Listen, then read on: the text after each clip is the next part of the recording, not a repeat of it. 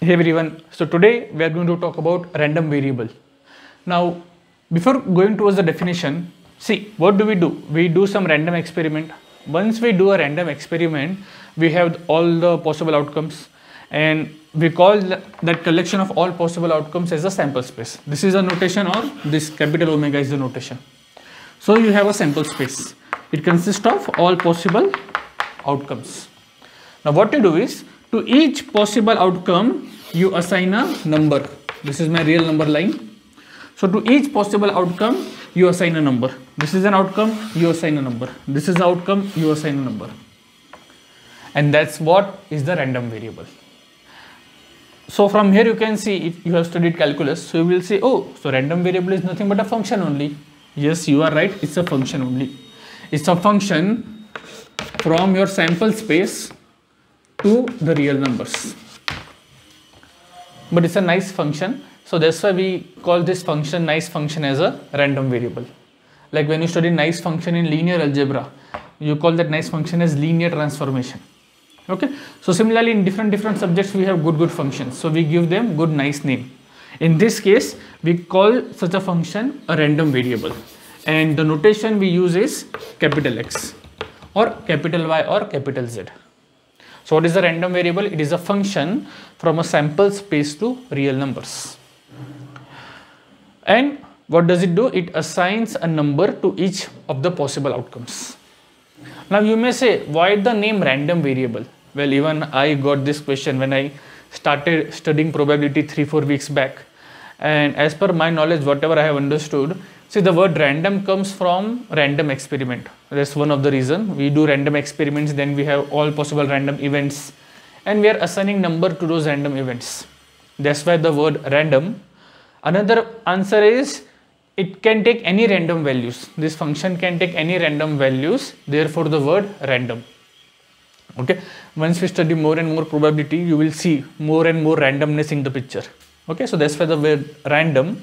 And why the name variable? Because after this we are going to study probability distribution. In probability distribution, so these are what? These are the range of x, the values that your x are taking. This will act as a variable to that probability function, probability distribution function. Okay, this will act as a variable to that function f, which is my probability distribution, and therefore the word random variable. Okay, if you have some other good reason, do enlighten me by posting your answer in the comment section. Okay, I will pin that comment, so it will help others as well. Okay, so yeah, that's a simple definition. It's a function from sample space to real number. That's all. It will assign a number to each of the outcomes. Now there are three types of random variables. First is called as a discrete random variable. So let us spend some time with the discrete random variable. See, when the range of x or the output of x, they are finite in number or they are countable, that means you can count, then such a random variable is called as a discrete random variable. Okay, so for example, suppose you are tossing a coin 3 times. So what are the possibilities? Head, head, head, head, head, tail, and all those things. At the end, t, t, t. Now let me define a random variable x. X will take any element from here. Let me call w. W is an element of capital S. What is the output? You count the number of heads. You count the number of heads. So what will be the x of h, h, h? It is nothing but 3. What is the output for t, t, t? It will be 0. What will be the output for t, h, h? Or you can say, what is the output for h, t, h? Or what is the output for h, h, t? For all this case, your output will be 2. What will be the output for t, t, h or t, h, t or h, t, t? For that it will be 1. So what is the values your random variable is taking? It is taking the value 0, 1, 2, 3. And it's finite in number, you can count. It's finite in number, therefore it's an example of a discrete random variable. One can define another random variable. You can define a random variable y. You count the number of tails. So one can define plenty of random variables on a given sample space.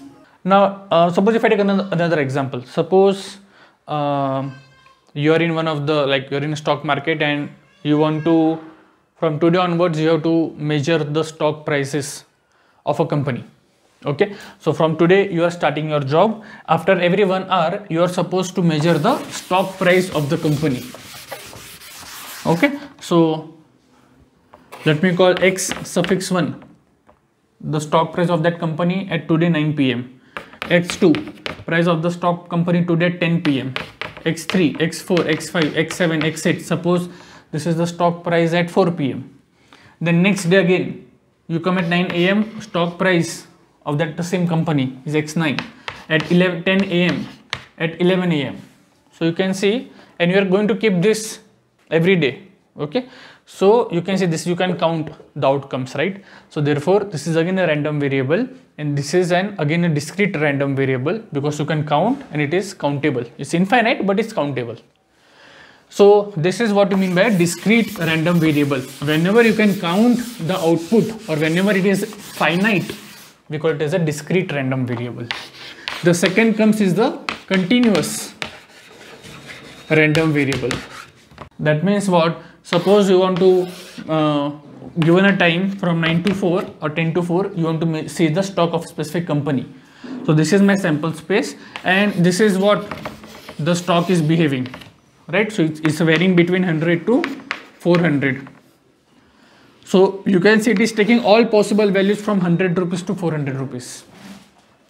Therefore, this is an example of a continuous random variable.